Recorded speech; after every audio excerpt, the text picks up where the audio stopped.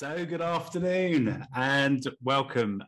This is a big event for us. We are very much in the middle of planning all of our digital finance function awards at the moment. And we are here to announce the shortlist. But first of all, I do want to make sure that everybody gets a mention, okay? This is a process that started 3 months ago. We have had a huge number of applications from around the world, literally. This was an idea that was born last year. This is the second Digital Finance Function Awards that we've done. And an idea that came out of, we wanted to promote new ways of working. We wanted to promote new talents. We wanted to promote all of the change makers within the accounting and finance field, within industry. And this was the sort of brainchild of mine. And here we are, second year doing the Digital Finance Function Awards. Thank you, first of all, to the partnership that we've got with the ACCA, who have helped us promote this, get judges together and nominations together. And also, these things don't happen by themselves. So thank you to our sponsor, Advanced. Now, this year, thankfully, we are going to be doing this in person. So the ceremony will be live in London on the 16th of June. All of the shortlisters, the judges have been invited, and we've even extended the invite to the summit speakers. We've got a summit coming up in a couple of weeks. So look, I'm really excited to get on with it. And I know that's why you're here. So I am going to get on with it. But I do just want to also thank our judges, because our judges have obviously shortlisted everybody, and they're right now in the process of voting against this shortlist. There are, I think, 12 judges, and I think we have 8 of them who have actually put their vote in.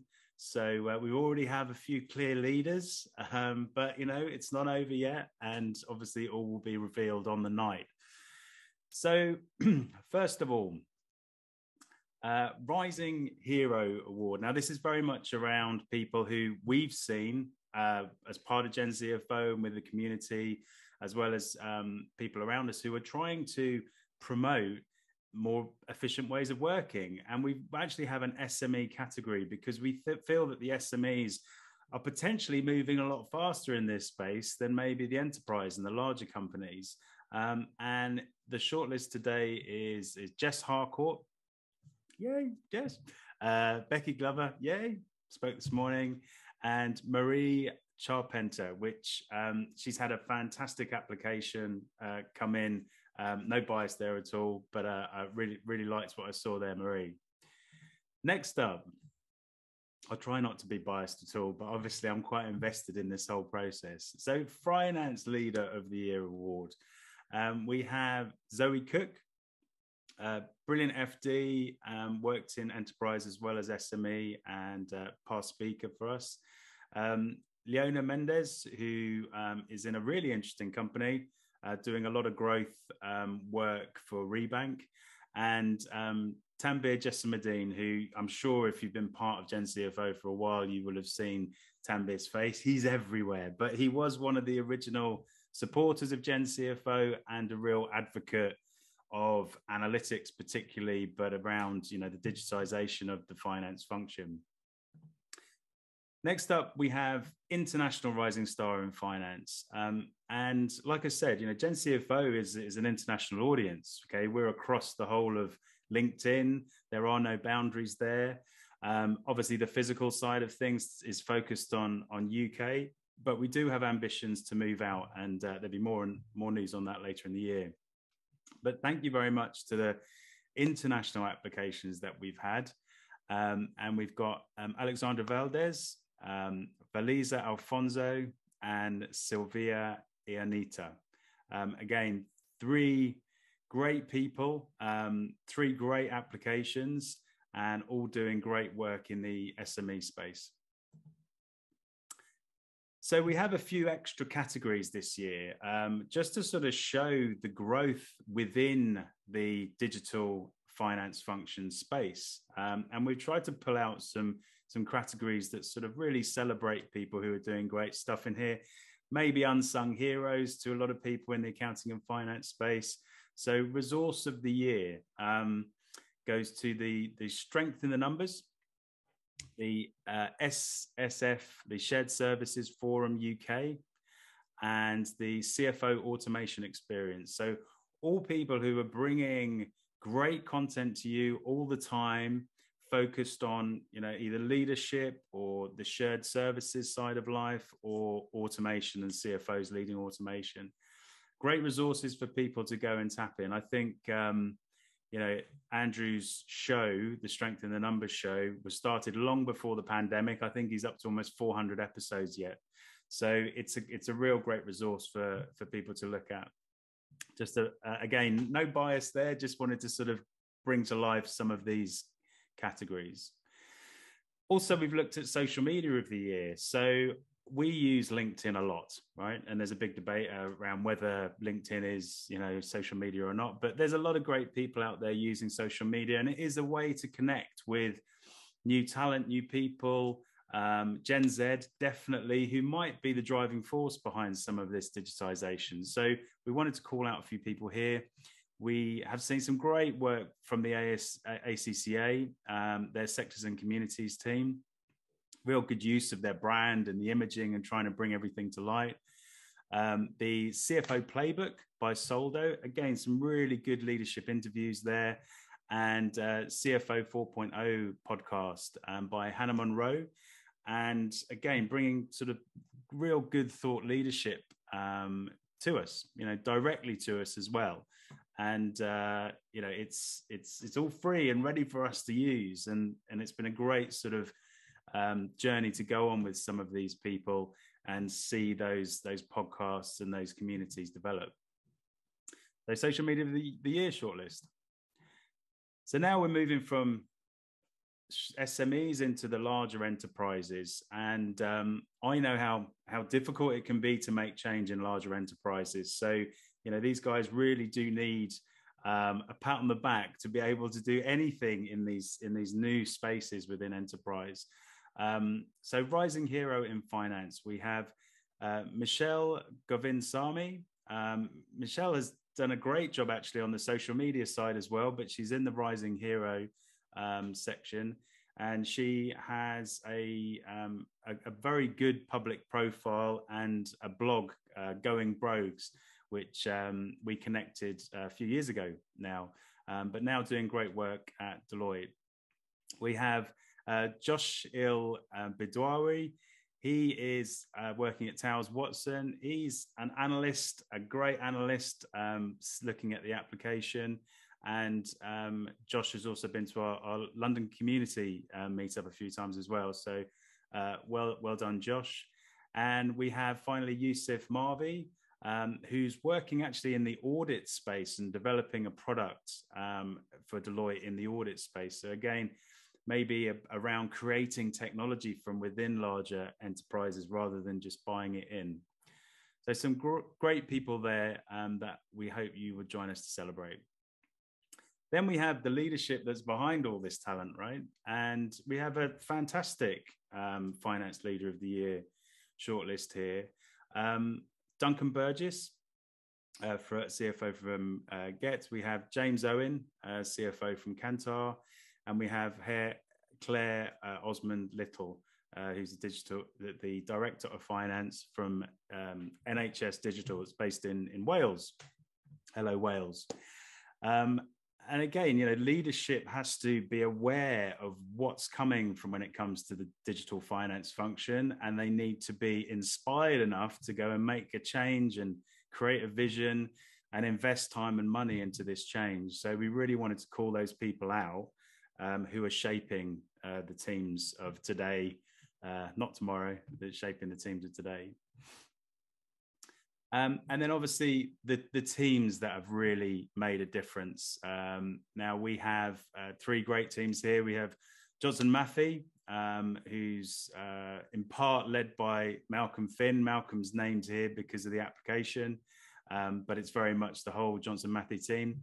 Mighty, led by Sheila. Sheila's been part of our community again for a really long time, and it's great to see this application come through. Really sort of difficult times over the last few years for many of these companies, and Roche, led by Cedric. So we have, again, a digital transformation program happening there, touching lots of different people, and really, really hard yards earned, I think, on the Roche side, with this innovation sort of approach that they brought into finance.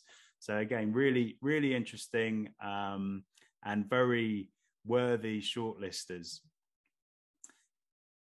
And then we expand this out to international. So we have Bernd Stangl, the CFO from Alcatel, again, nominated for a digital transformation. We have Sindar Iya, who is in Singapore, but nominated by HSBC UK.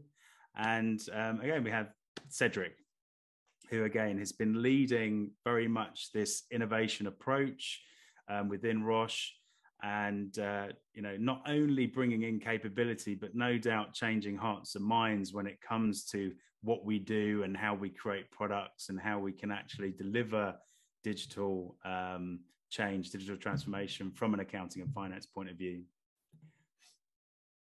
So again, back to some of these other categories that we brought in for this year, again, just to sort of highlight the real richness of this, this industry now, this whole ecosystem. So learning event of the year, we have the Global Excel Summit. Very much called that out as a sort of practitioner-led summit. And yes, it's a professional summit, but it was virtual, it was practitioner-led, and it was very much around peer learning, and that really chimes with Gen CFO as a way of working. Then we have the summit 2021, Data and People, from the Open Data Institute. Now, not many people would have come across the Open Data Institute, but they've been doing some great work to just try and educate people in terms of the basics of data ethics, data literacy, the opportunity with data. Great organization founded by Tim Berners-Lee and led by Louise Burke, who is a qualified accountant. But don't hold that against her. And finally, learning events of the year, really good digital decoded series from the AAT. And again, it's going to be interesting to see where this change comes from. Is it going to come from new people, coming in and learning, or is it going to come from, people who've already been in the profession for 15, 20 years who might have the budget to make that change? And I think Digital Decoded series was great in that it had a stream for sort of practice and accountants and a stream for industry. And there were 3 sessions each that really tried to break down the trends and the subjects so that people can go and action it. So a really good learning event, to a group of people that are going to be in the profession for a very long time. And then we have training provider of the year. So yeah, we're still learning skills. I think actually we're still learning concepts and opportunities and all the rest of it, but we definitely need skills. And Learning Providers of the Year shortlist goes to Full Stack Modeler, which is focused on sort of Excel and advanced Excel. And, I know I sometimes put some controversial things out there about Excel, but the reality is we have a lot to learn in Excel. And I feel that it is the sort of the doorway through to greater things if you do want to go on that advanced Excel journey. So well done to Full Stack Modeler and the team there. The Finance Business Partnering Academy, led by Andy Lonan, who's an ACCA member. We talk a lot about finance business partnering, and we need that skill set.